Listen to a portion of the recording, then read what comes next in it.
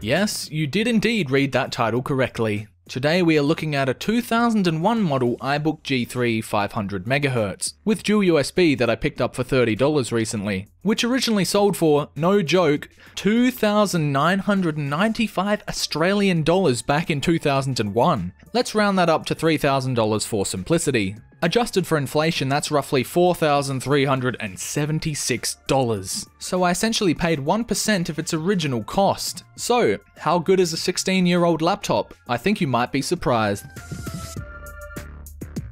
Just to clarify, you can still find iBooks like this very cheap. In fact, I've gotten over 20 in the last few years for free, either being thrown out or given away. So always keep your eyes peeled.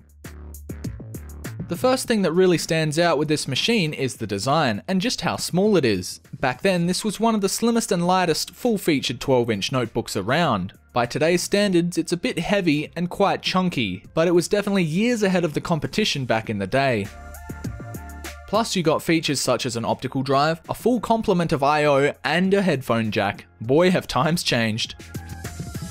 The outer shell is made from translucent polycarbonate plastic. Even the charger looked really cool with its round, translucent design, similar to that of a yo-yo. Upon powering up the machine, your ears are greeted with the all too nostalgic boot chime, followed by that little happy Mac character. This machine is currently running macOS 9.1, but it is capable of running up to macOS 10.4.11. Due to the moire effect, the screen does look kind of weird, but in person it looks great. It came with a stack of software and newer versions of macOS, but I'll be sticking with 9.1 so I can run a few legacy programs. When it comes to specs, this laptop is running a PowerPC G3 processor clocked at a blazing 500MHz. It's been upgraded to 128MB of PC100 RAM, which is upgradable to 640MB. Driving the 12.1-inch TFT XGA 1024x768 display is an ATI Rage Mobility 128 8MB graphics processor.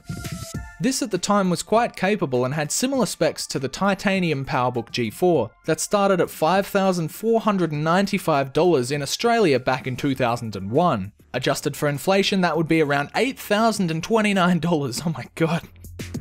Adding Wi-Fi was as simple as slotting in the optional Airport Extreme card under the keyboard. One of the best features of this machine is the absolutely lovely keyboard. Honestly, this has to be one of the best feeling keyboards I have ever typed on. Just the right amount of key travel and a great tactile feel. I really wish a lot of modern laptops could match this.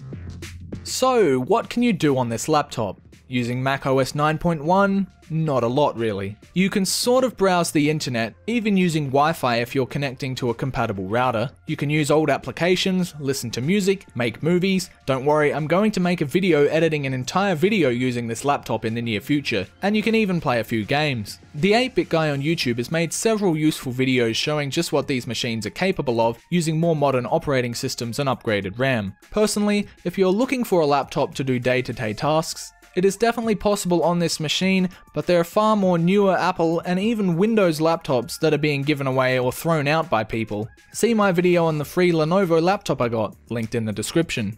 So there it is, a relic from the past. A 16-year-old laptop with a design way ahead of its time. If you want me to do more videos like this, then let me know, and feel free to subscribe to stay up to date with my latest uploads. I'll see you next time.